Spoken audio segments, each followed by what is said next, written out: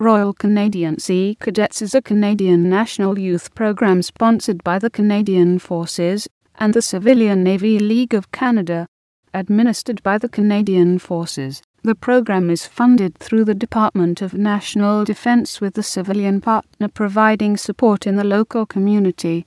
Cadets are civilians. They are not members of the Canadian Forces. Along with the Royal Canadian Army Cadets and Royal Canadian Air Cadets, Royal Canadian Sea Cadets is a Canadian cadet organisation. Although the RCSC and the other cadet programs are sponsored by the Canadian Forces and the civilian leagues, cadets are not members of the forces and are not expected to join the Canadian Forces. In keeping with Commonwealth custom, the Royal Canadian Sea Cadets stand first in the order of precedence, before the Royal Canadian Army and Air Cadets.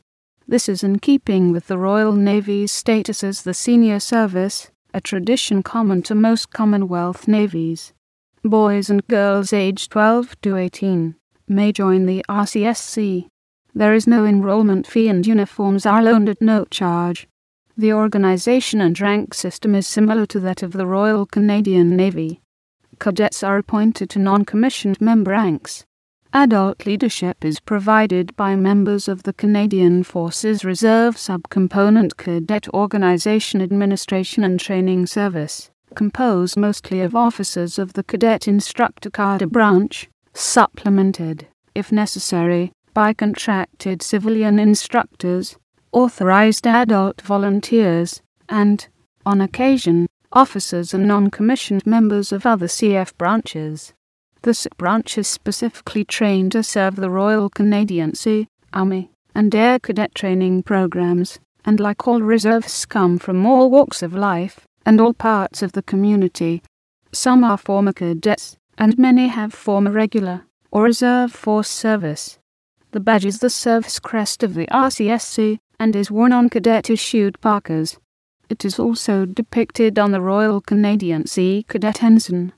The aim of Royal Canadian Sea Cadets is to develop in youth the attributes of good citizenship and leadership, promote physical fitness, and stimulate the interest of youth in the sea, land and air activities of the Canadian Forces.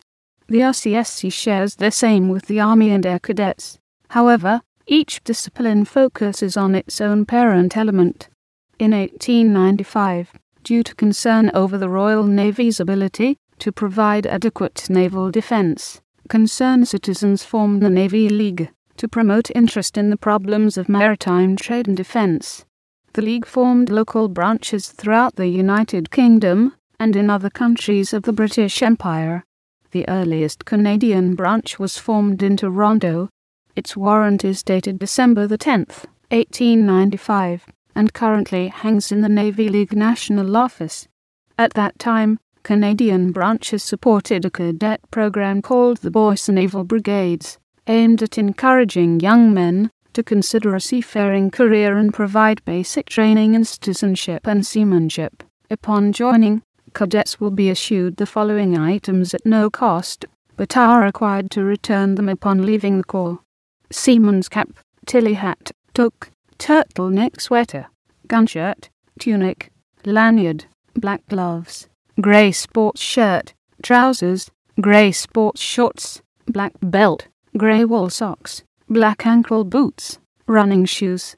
Items such as parkas and field dress are issued as needed.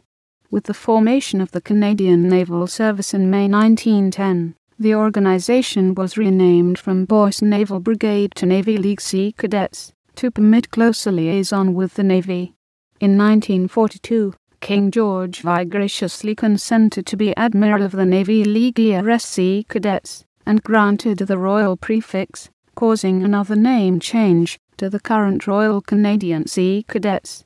Queen Elizabeth continued this royal patronage, and named His Royal Highness the Duke of Edinburgh as the Admiral of the RCSC. Finally, in 1941, the RCN became a joint partner with the Navy League in support of the RCSC.